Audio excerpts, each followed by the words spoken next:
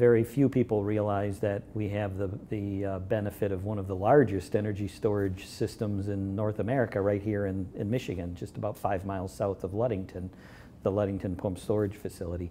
It was built in the 70s, early 70s. In 1959, Consumers Energy and Detroit Edison began designing the hydroelectric plant. A decade later, work started. And we went commercial operation in 1973. It was the largest of its kind when it opened, winning national engineering awards. Now it's the 4th largest in the world.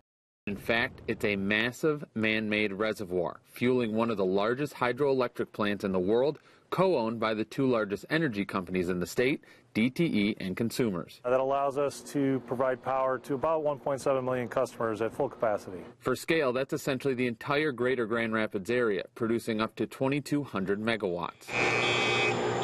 To put it in perspective, a single megawatt is capable of powering your typical size Meijer store. This facility is essentially one of the world's largest batteries. The concept of pumping water from Lake Michigan up into an elevated pond at times, off-peak times, when power is cheaper and maybe more abundant on the supply side, allows us to basically store energy, and then we can generate it as we allow that water to fall down back into Lake Michigan, sometimes as soon as that day. And it's basically you're moving energy from one low-cost, high-abundant period to a higher-cost, more scarce period, and it works very well. Energy needs are changing, as are the sources. Coal and gas are being replaced by wind and solar, but thanks to an $800 million renovation being completed soon, the Ludington Pump Storage Facility will be here, powering along quietly for at least the next 50 years. Even though the power mix has changed, the pump storage support of those mixes has really been